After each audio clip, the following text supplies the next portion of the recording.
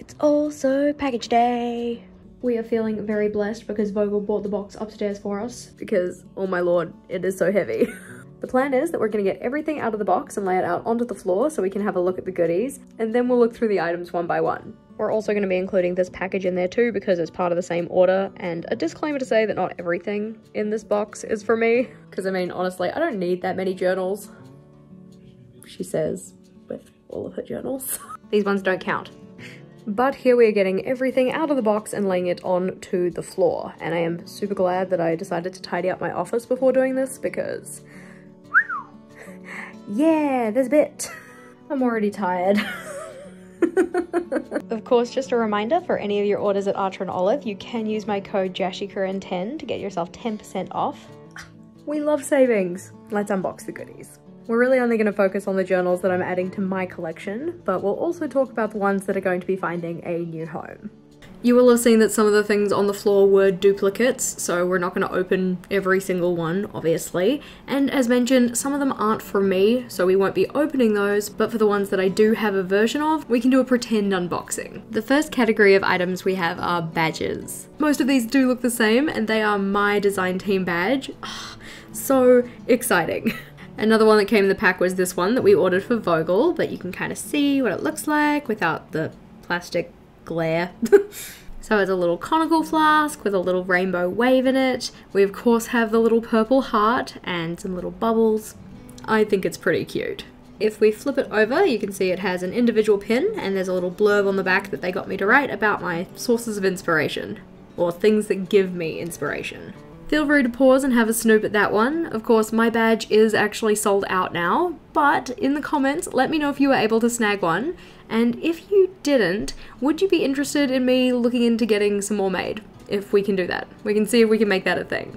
Of course, this one is for Vogel. My one is actually already on my pencil case, along with some other design team badges. And then these ones here are for family and friends. This badge here is from Rose, who's also part of the current design team. I say current, but we literally finish our term in about 3 days, but anyway. This one in particular isn't going to be finding its forever home with me, but I do have Rose's pin on the way to me in a separate order. While mine has silver around the outside, Rose's has gold around the design.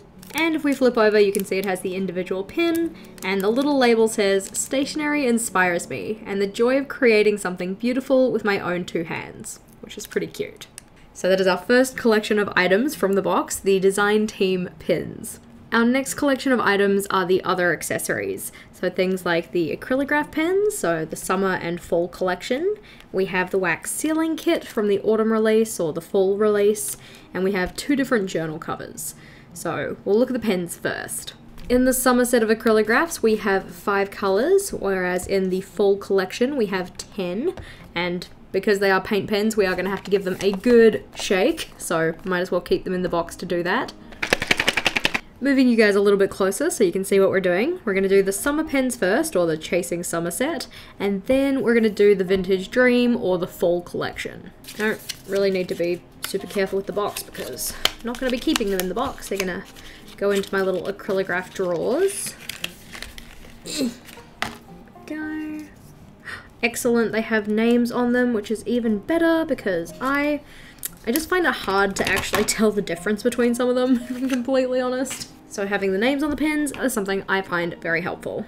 So you can see we have a nice bright pink, which is called Raspberry Slushy, a kind of peachy color, which is called Watermelon Sorbet, a pale blue, which is called Boardwalk Blue, a kind of minty green, which is called Summer Sky, and a bright yellow, which is called Sunset Yellow. Give them a good shake, and just reordering them so they're in an order that I actually like. So, they are the 0.7mm nib, so that kind of thin tip as opposed to the kind of blunt tip that we get with the 3mm that they don't really make anymore. I assume because they were not as popular. Ooh, let's move you out of the way. That's pretty. This is a very pretty pink. As you can see, I'm just swatching on an offcut from when I was making a Dutch door or something like that. We have to activate all the pins as we go. This color isn't what would come to mind immediately when I was thinking watermelon, but it actually does make a lot of sense as like a watermelon sorbet kind of color. A very nice bright yellow.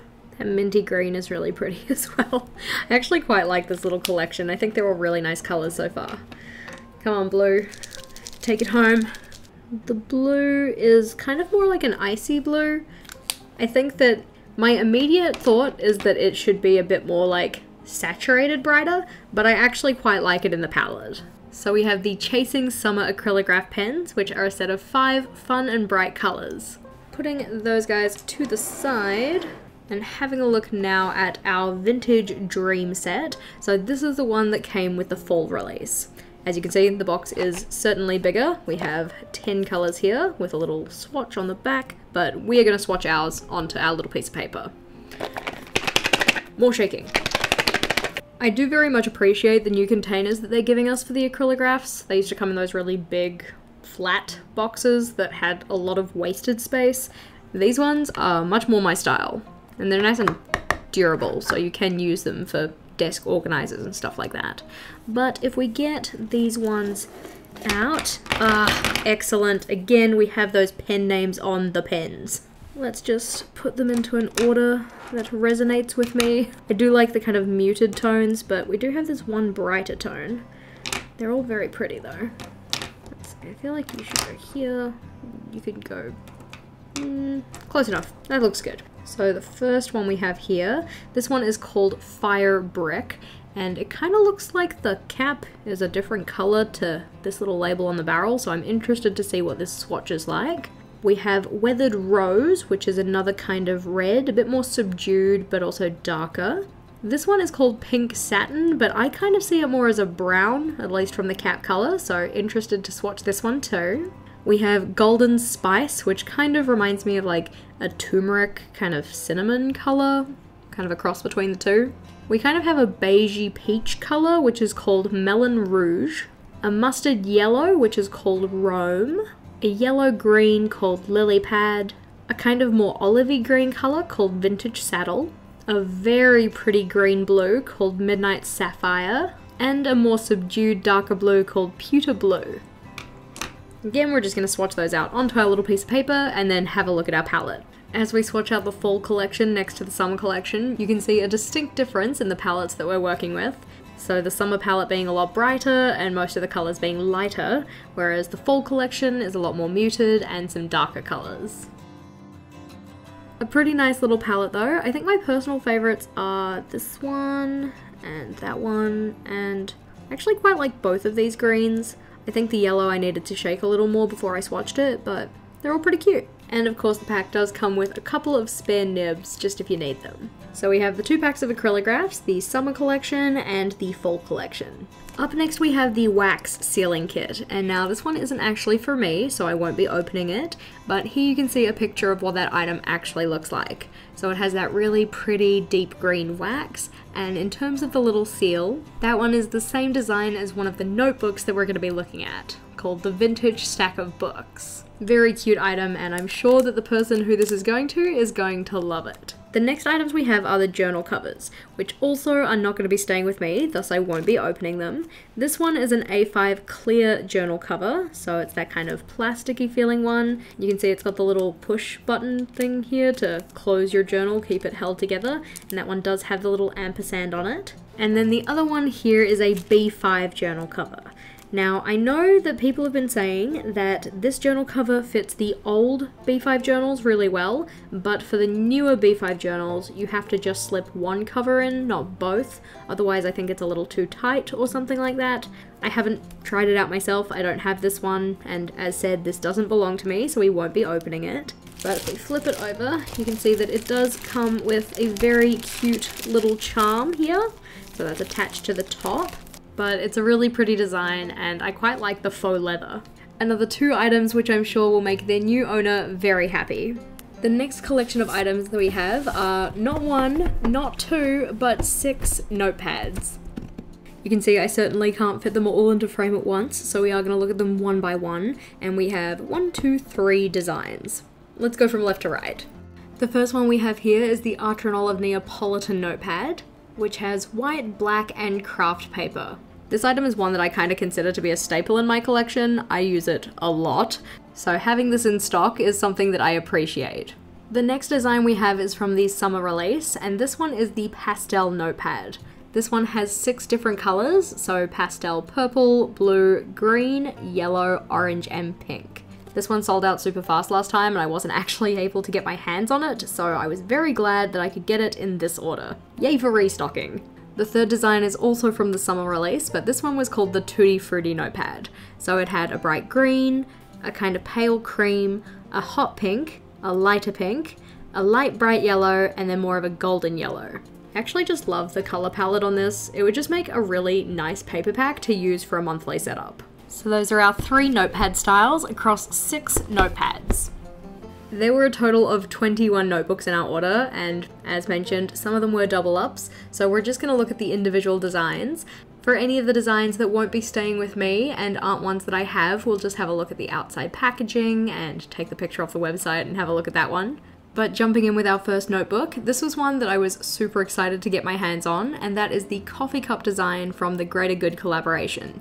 I don't even like coffee, but I just wanted this notebook because everybody was hyping it up and I got FOMO. But as you can see, it is a faux leather or vegan leather cover. We have the little coffee cup design in gold, no gilding on the edges, A5 notebook, 160 pages. And this was one that we had duplicates of. The next one was one of the Bring Back the Favorites collection, and this is the A5 Rose Gold dot grid notebook. This one has the little rose gold emblem on the front and the gold gilded edges on the side. I love page gilding. This one is super pretty. I actually just love the red. The red is like a deep, dark red. Deep, dark. If we do a color comparison to the Gliding Swan journal that we had in the 2021 Valentine's Day box, you can see this one is much more of a bright red. This one's like a deep red. Gorgeous. The other one that we had in the regular design of box was the Halloween Bat from the Halloween collection in 2020. This one is another faux leather or vegan leather notebook with 160 pages, and you can see we have holographic foiling on the bats and we have holographic gilding. I love holographic gilding.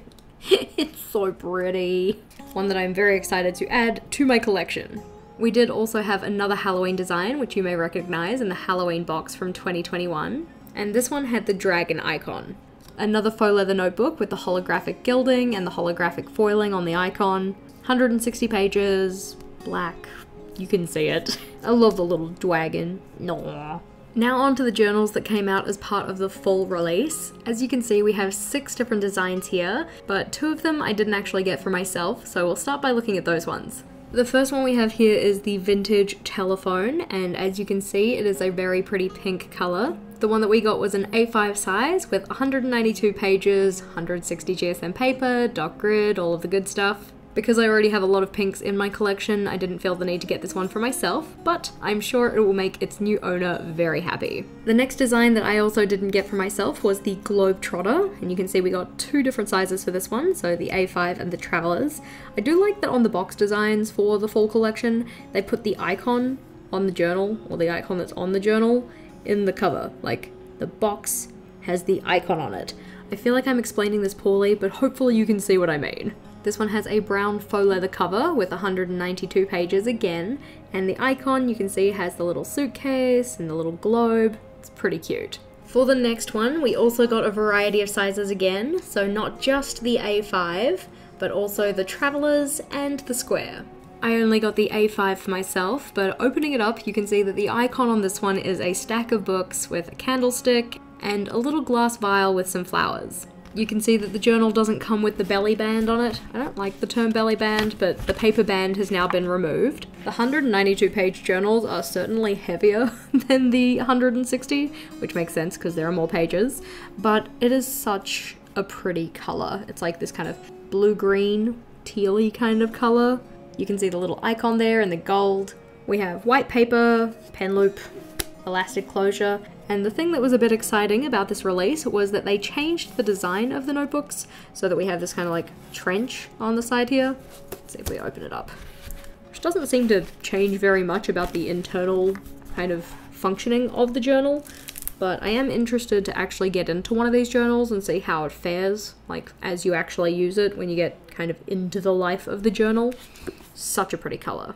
Doing a little colour comparison of this notebook compared to some of the other ones I have. So both of these are older designs from Archer and Olive, but you can see that it's kind of a mix between the two. It's kind of the darkness of this guy here, but then it's more of the hue of this one.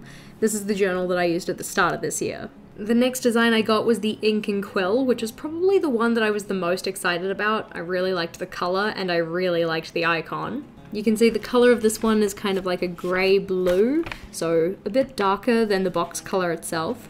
But we have the little, oh, it's so cute, the little quill and the little vial of ink and sparkles. I love sparkles. The notebook is a very soft faux leather, vegan leather, whichever you like to call it. I love this. This is so gorgeous. The next one we have though is the Phonograph design, and this is the same icon that was on that charm that came on the B5 vegan leather cover. Opening that one up, you can see it's kind of like a burnt cinnamon colour with the Phonograph design in gold on the front. This is one of the linen cover designs from the fall collection, and again, 192 pages, white dot grid. I think this one will work really well in the journal rainbow, and that's mainly why I got it, because it's kind of a very orange brown, so it looks like a burnt orange, and orange isn't something I have enough of in my rainbow. Speaking of orange, the next design we have is the vintage camera, which, as the name suggests, has a vintage camera on the front of it. The orange on this one is a little bit brighter, a little less burnt, but it will make an excellent addition to the journal rainbow. Comparing the notebooks side by side, you can see this one's much more of a golden orange, where this one's more of like a red orange or like a kind of cinnamon colour. They're both very pretty though, and I'm excited to slot them in. A huge range of goodies though, and I cannot wait to get into the ones that are for me and send on the ones that are going to find their home elsewhere. If you were looking to grab yourself something from this haul, we do have links to all of the items in the description box below. An excellent collection of goodies, and I would love to know which one was your favorite item. Which one do you most want to steal?